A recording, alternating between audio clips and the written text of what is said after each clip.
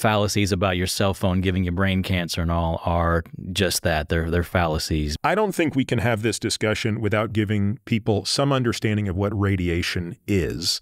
Radiation itself, the term itself has kind of got a bit of a negative connotation, but basically it's part of the electromagnetic spectrum. So low end radio waves. These are wavelengths. These are actually wavelengths and energies, which are the very low end energies. You have things like radio waves, and in that situation, both radio waves and microwaves are what they call non-ionizing. So the bottom line is that the low energy stuff that is non-ionizing cannot damage tissue. But basically, the higher you go in the energy, in the energetics of the particles, the more likely the exposure to these packets of energy are going to cause damage to your DNA. Why is it that as the wavelength gets shorter, the energy gets bigger? That's one of the big reasons why all the fallacies about your cell phone giving you brain cancer and all are just that. They're fallacies, because even having a cell phone on your ear for hours a day, it's non-ionizing radiation, and standing too close to a microwave oven, again, non-ionizing radiation, so that cannot damage your cells the way that the radio wave is too long. That's right. The microwave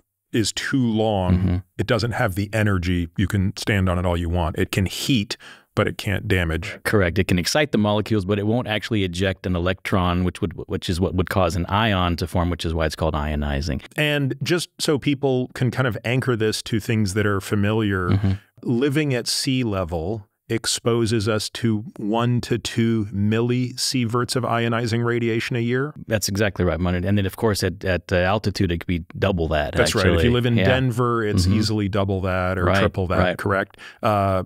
Just another thing for comparison, a pilot who spends a lot of time traversing the North Pole, right, which is typically how they're going to fly. They're not going to go all the way around the center of the Earth. Correct.